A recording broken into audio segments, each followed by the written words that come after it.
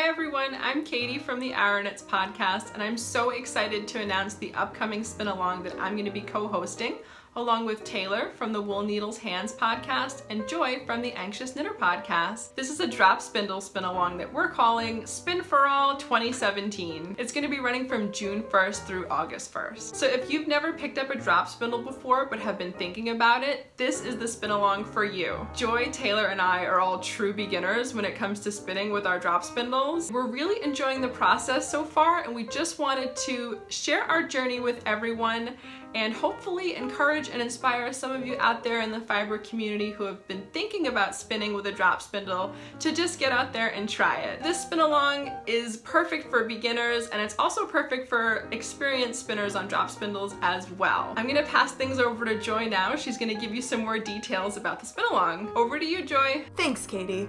So let's talk some rules and requirements. There aren't many, but there are a couple. 1. Drop spindles only.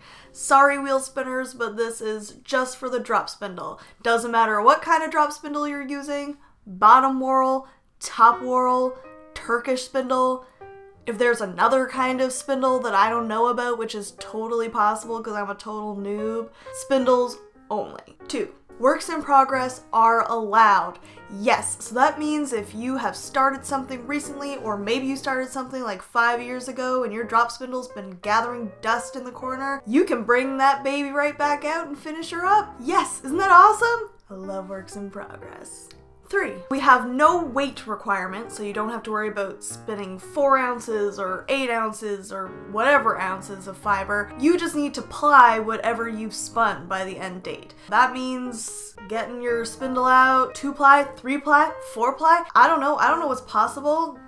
Use your imaginations, I guess. It's gonna be awesome. So just make sure that whatever you've spun, you put your singles into something plied, skein that baby up, use your nitty knotty, soak it. I watched a tutorial. So that's it, folks. Easy peasy lemon squeezy, am I right? So why don't I just send it right on over to Taylor at Wool Needles Hands headquarters. Take it away, Taylor. Thanks, Joy. Yeah, guys, so just remember that you can participate in this by going to any of the chatter threads on any of our podcast Ravelry pages and chatting up your experience there. You can ask some questions, you can share some frustrations, because we know there's going to be lots of those. Like Joy mentioned, we are all complete noobs, and that's the whole purpose of this, is to get into it knowing that you are new to it, you have probably no idea or limited idea what you're doing, and we can chat about all of that over on the Ravelry group. So make sure to join each of the chatter threads. Also, don't forget to be a subscriber, like our video, and just get involved. When we've reached the spin along deadline, all of the finished objects, which are going to be your hand spun,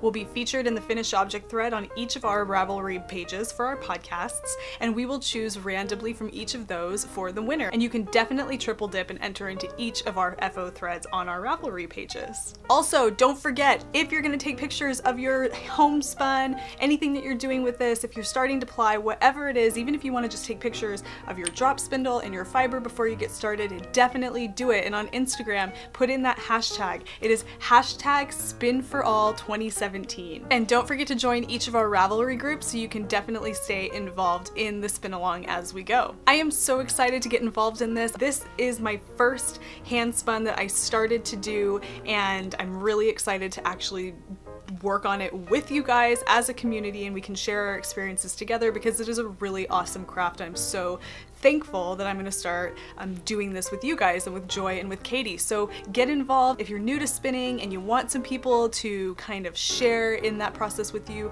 here we are. Let's do it together, and we are so excited to be a part of this with you guys. All right, I'm going to send it back to Katie to wrap this up, and we look forward to seeing you guys for hashtag SpinForAll2017. Bye! Thanks, Taylor. So we hope that you'll be able to join us as we journey into the world of drop spindles for the first time. Remember, the spin along runs from June 1st through August 1st, so you have plenty of time to get your drop spindles ready and pick out your fiber. Until then, happy spinning, and we'll see you soon.